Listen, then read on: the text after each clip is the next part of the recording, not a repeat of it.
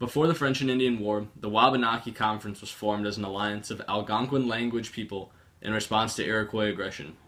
According to Wabanaki.com, it consisted of Abenaki, Penobscot, Micmac, Maliset, and Passamaquoddy tribes.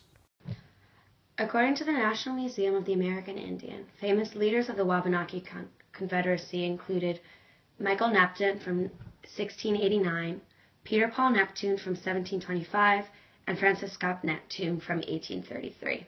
A famous hero was Kaluskop, which has many different spellings because of the lack of a formal written language. He was a benevolent demigod hero who taught the Algonquin people the art of civilization and protected them from danger. He's famous for not ever committing crime or chasing women. In fact, he was a bachelor for most of the stories.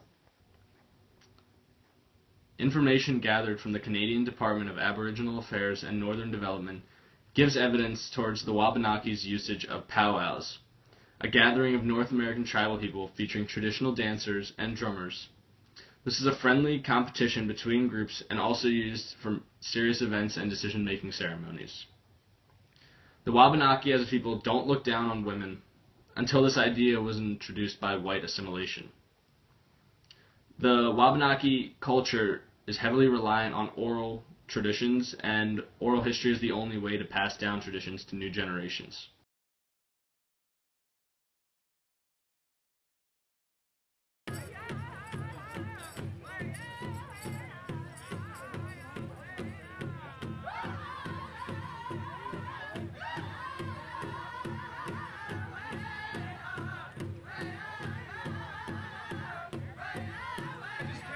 Registration's up at the NC area in the lineup. Come on up.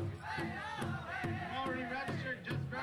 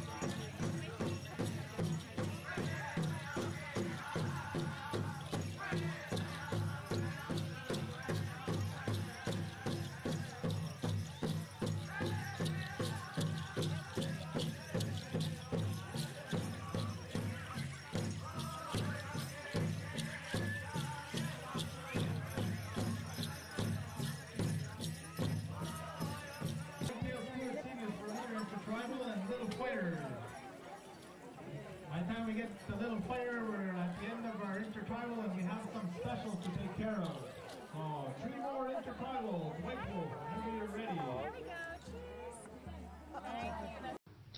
Criminal law acted to non-tribal members is automatically a crime underneath Canadian law and legal jurisdiction, but internal crimes between tribal members can be taken to the power of the tribal court if both members please.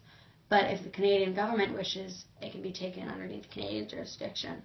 According to Article 8, Section 1 of the Pelekhaty Constitution, there is exclusive jurisdiction over all civil disputes within the internal tribal members. This means that these matters are exclusive and not to be tried by other governments, such as the Canadian government. These include the rights of membership, descent, possession of land within the Pelekhaty territory, and tribal government. Criminal law, it can be taken to tribal court, but it's also automatically underneath Canadian jurisdiction. Internal crimes can be taken to the power of tribal court as well, but that also can be taken to Canadian jurisdiction. Family law in the Wabanaki Conference consisted of not harming children or women. With regard to business, there were no laws provided for businesses because there was no true attempt to gain wealth in the tribe, as it was a codependent community. If one of the tribes is going bankrupt, then it is the duty of the Confederacy to provide assistance for it. According to Wabanaki.com, certain issues currently within the tribe are maintaining the tribal traditions while also being able to provide education and modern benefits to the children, having them carry both worlds of being Canadian and being Wabanaki. What's really interesting about the Wabanaki Confederacy is that they're a semi-sovereign nation, or a First Nation, within the boundaries and jurisdiction of another nation state, either Canada or the U.S. in Maine. And according to the rules of the tribal court, by the Honorable Chief Judge of the Micmac Chief, Gary Gow, the plaintiff themselves has to be within court to speak about their civil issues, which causes issues with eyewitnesses, as the only evidence that is going is 2 people's word, the plaintiff and the defendant.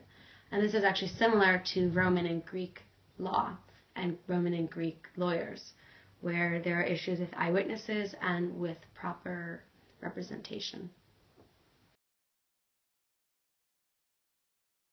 Another problem facing Native Americans in southern Canada and in the northern U.S. today is the expansion of the Keystone XL pipeline, which would potentially pollute salmon waters, which are sacred to the people, and provide a food source, as well as break contracts that the nations have held with the Canadian government and international companies, which are stating that only 5 ships can pass through certain sounds through a day, and change that to up to 34 ships a day. This breaking of treaty and of contracts is a common theme within the treatment of Native Americans in these countries, and is something which really upsets the people. In this video, you see people working to protest that in Washington, D.C. So let's hear what they have to say.